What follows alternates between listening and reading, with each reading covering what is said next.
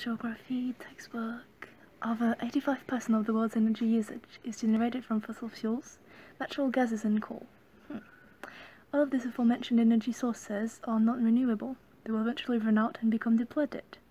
That's fair, but what did my physics textbook say again? Energy can neither be created or destroyed. Wait, what? Imagine an isolated system from which energy cannot enter nor leave. This system is separated in half.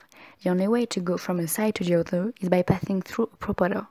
Now, imagine that there are lots of small gas particles in one half of the system.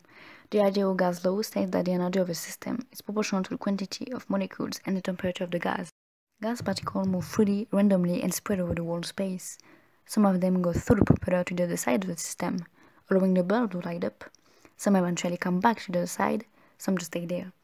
As you can see, after a short while, they will be equally distributed across the system, and the bulb doesn't light up anymore. Now, imagine the same experiment, but the particles start their journey equally distributed in the system.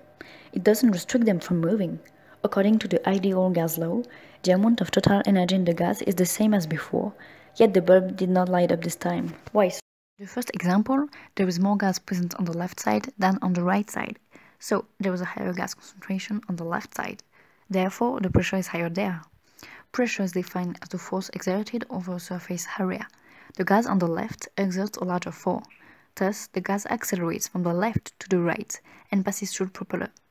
Some of the gas particles collide with the propeller blades and transfer the kinetic energy, making the blades spin, lighting up the bulb. To conclude, as your physics teacher said, the same amount of energy constantly exists in nature. However, this energy isn't exploitable anymore after a few transformations, leading us to the problem your geography teacher is referring to, the limited quantity of exploitable energy in natural resources.